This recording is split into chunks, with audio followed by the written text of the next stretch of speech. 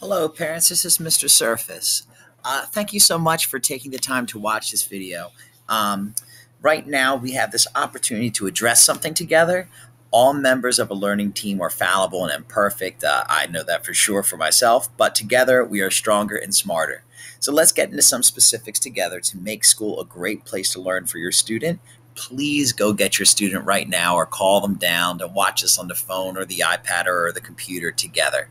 Please watch this video with your student, and thank you for getting them. All right, so what you see here is a picture of Mr. Surface and the do now that students begin every day. So when you look at your student's notebook, or you can ask them to bring it home tomorrow, you should see something like this, but you'll see the correction in it. Every single class starts the same way, and it starts with the color red.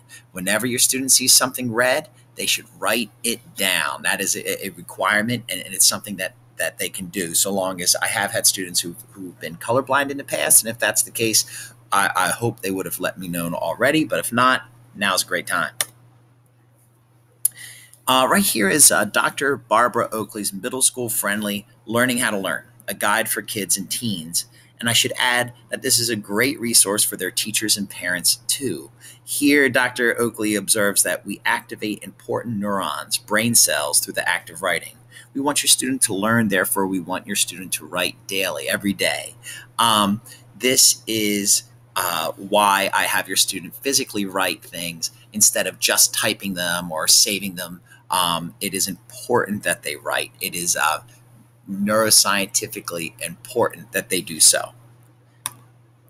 So they would get their notebooks at the beginning of every class, and they would write down with a pencil what they see in red. So it might look a little something like this. Here's the do now from the first slide. Your student begins class every day by writing down the red and looking for that mistake, oftentimes in the underlined portion. Hint, it needs a comma after the word world.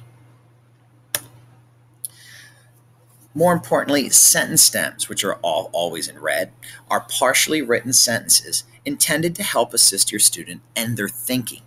It takes the pressure off of the student to generate the conversation, to generate the initial thinking. And it also allows them to approach their learning with more confidence. Furthermore, when a student has this already written, it provides a very concrete, a very specific way for the teacher to assist them with the writing activity. You can take a moment. This is also by Dr. Barbara Oakley et al. This is a little bit more for teachers. I would suggest the other title. So, for example, these are some sentence stems, and this is oftentimes what they look like in your child's classroom. It's a way to flesh out. We're going to flesh out these sentence stems real quick together to talk about the crucial role they play in your students' learning.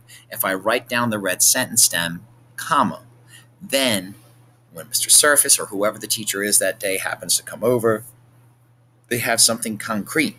They could say, oh, if I write down the red sentence stem, well, what's a stem?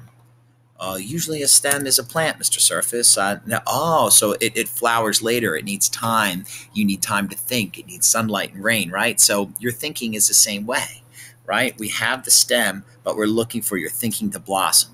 So when it comes to metaphorical thinking, it's crucial that we already have it written down so we can circle it. And your visual, if your student is more of a visual learner, we can help them with that too. If my student is not writing the sentence stem, right, what could they be doing instead?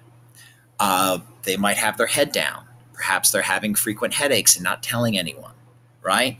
If my student is not writing the sentence stem, what else might they be doing?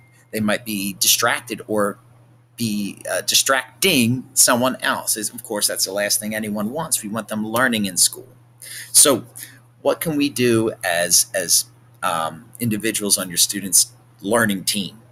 In an effort to give my student a chance to improve their thinking and performance, comma, I will check their notebook twice a week, or I will check their notebook on Fridays to see how it's going. All right? Together, we are stronger and smarter. Whatever today or yesterday brought, we can bring about a better day tomorrow. Right here at school, first thing we can do it.